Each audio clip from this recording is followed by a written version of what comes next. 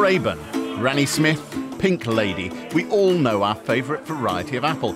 But with bananas, it's somehow different. Do you know the names of any varieties of bananas? I don't know. No, I couldn't name a variety. Banana's a banana. In fact, there are over 1,000 different varieties of banana around the world, but in Britain, we really only eat one.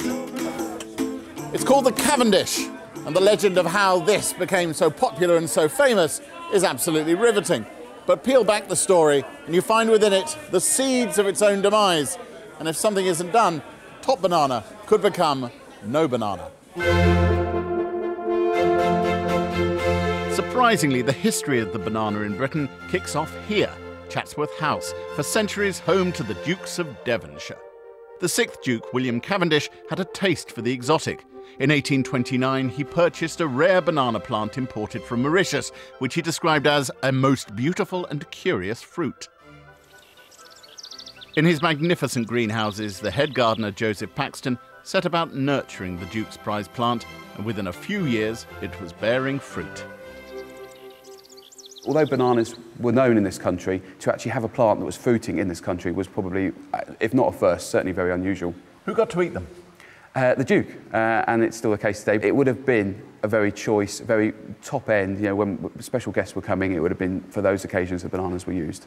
The Duke and Paxton were immensely proud of their banana, and in 1836 decided to exhibit it at the Royal Horticultural Society, where it caused a sensation. It was decided to name it in honour of the Duke, and from then on, this banana became known as the Cavendish. In 1837, a Christian missionary, Reverend John Williams, set sail for the Samoa Islands with one of the Duke's banana plants on board. From there, the plant spread across the Pacific. Tasty, easy to ripen and to transport, today the Cavendish is the most widely exported banana in the world. Its rise to the #1 spot was helped when its main rival, the sweet-tasting Big Mike banana, was wiped out by Panama disease in the 1950s. The disease is caused by a fungus, and a new strain is now threatening the Cavendish. What makes bananas like the Cavendish susceptible to disease is that they have no seeds. They're completely infertile, and so the only way to reproduce the plant is to take cuttings from its roots. But that's clearly a bit of a problem, isn't it? Because it means they are genetic copies, they are clones. The problems are things like diseases. If the plant is susceptible to disease, then it would always be susceptible to that disease. But it's not over yet. An international team of scientists are hoping to use genetics to save the Cavendish.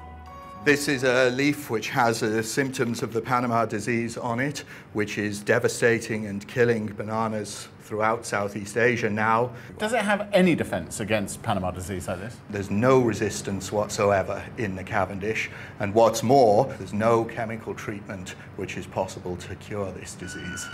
Scientists are turning to the other less familiar but more disease-resistant varieties of banana for help.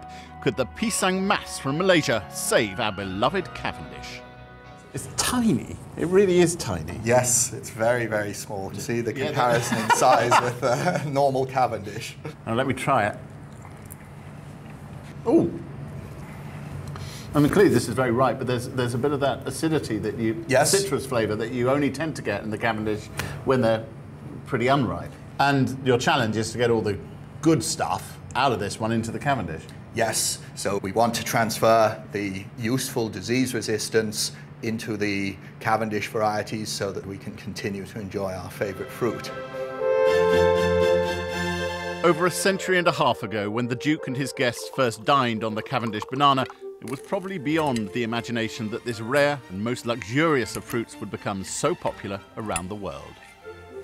This, apparently, is the polite way to eat one.